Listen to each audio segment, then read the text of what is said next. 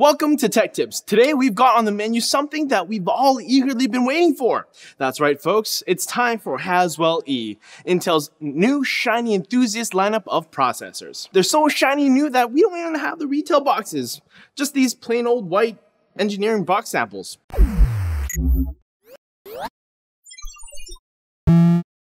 Okay, so what the heck is Haswell-E? Well, first of all, let's see what Intel has to say for themselves. They're claiming it's a new ecosystem designed for gaming, overclocking, and content creation. For gaming, the processors support up to 40 lanes of PCIe Gen 3 natively, including quad graphics support and PCIe-based high-speed storage solutions. The overclocking part is taken care of with the entire lineup being unlocked right out of the box. I mean, I would hope so, with these being Enthusiast products.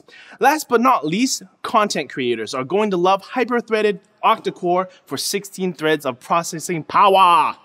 Oh, and did I mention? It's going to have quad-channel DDR4 memory. More on that a little later. So at launch, we're going to get three models: the i7-5820K, the i7-5930K, and the i7-5960X. So let's say you're contemplating the Devil's Canyon 4790K. What do you get for moving up to the lowest end Haswell-E processor?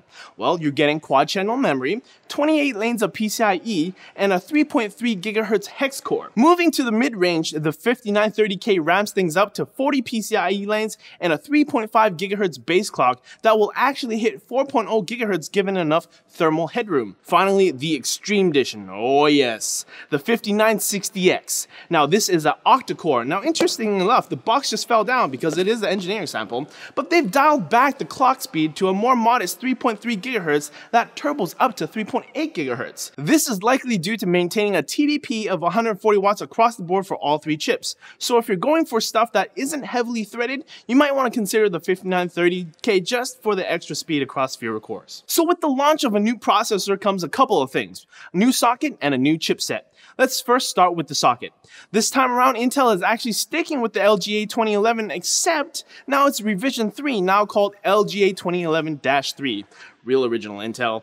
Although the pins are the same, Intel is not allowing for backwards compatibility whatsoever. Haswell-E CPUs won't work in older boards, and older CPUs won't work in 2011-3 motherboards. So on to the chipset. The Haswell-E lineup is going to be compatible with only the X99 chipset. Natively, the chipset is going to include support for gigabit networking, 10 SATA Gen 3 ports, 6 USB 3 ports, 8 USB 2 ports, 8 PCIe 2.0 lanes, HD audio, rapid storage RAID 0, 1, 5, 10, and a whole host of other standard features. One final note, Haswell-E is going to be the first processor to utilize DDR4. Officially, the quad-channel memory will run at 2133 MHz, but as we've seen in the past, motherboards should support speeds more than that over time. Intel says that the 5960X should outperform the outgoing 4960X despite the lower clock speeds. But we are going to take a closer look at benchmarks in a separate episode, so subscribe if you want to see that episode. Thanks for watching this overview of Haswell-E.